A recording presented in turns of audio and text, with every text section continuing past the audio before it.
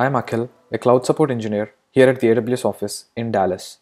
Today, I'm going to show you how users can access an application running on an Amazon EMR cluster through an application load balancer if the cluster is launched in a private subnet. Let's get started. For this video, let's assume you already have an EMR cluster configured and running in a private subnet.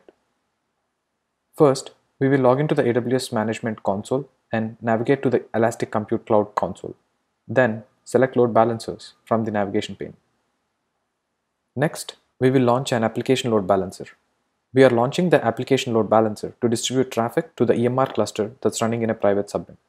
Make sure you are choosing the same region as your EMR cluster. To create an application load balancer, choose Create Load Balancer and then choose Create for Application Load Balancer. Let us name the ALB as EMR ALB. We will choose the scheme as internet facing, as this will be fronting the EMR cluster which is launched in a private subnet.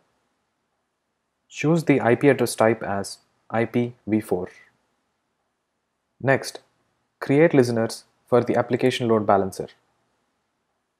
Configure the load balancer protocol as HTTP and load balancer port as port 80.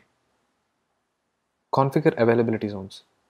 I will choose a VPC and I will choose the availability zones US West 2A and US West 2B and choose subnets from these availability zones. We need to select a public subnet because we are launching an internet-facing load balancer. We can skip add-on services as it is not needed for this scenario. Optionally, you can configure an HTTPS listener with a certificate and select a security policy for it. Then choose Next. Choose Next again. Choose a security group to allow traffic from clients to reach the ALB from the internet. Choose Next again. Now, create a target group. Remember, the target type needs to be of the type IP because we will register the IP address of the EMR cluster's master node. We will name the target group as EMR master node TG. Then, we will choose the target type as IP and the protocol as HTTP and port as 8998. We will keep the HTTP protocol version as HTTP1. Now, let us configure health checks. Keep the protocol as HTTP and path as /. I will keep the advanced health check settings as it is.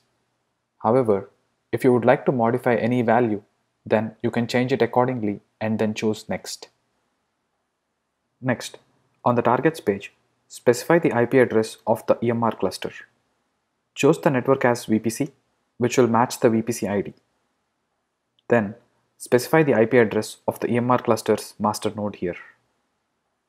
Choose the port as 8998 and then choose Add to List. Then, choose Next to check the ALB and target group configuration before we go ahead and create it. Review the configuration and then choose Create. Now that the ALB is being created, it is in the provisioning state. Wait till the ALB moves into the active state. After the ALB has transitioned to the active state, test the setup.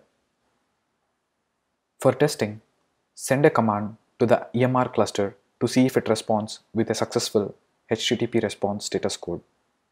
To do this, I will log into my test EC2 instance and run the command.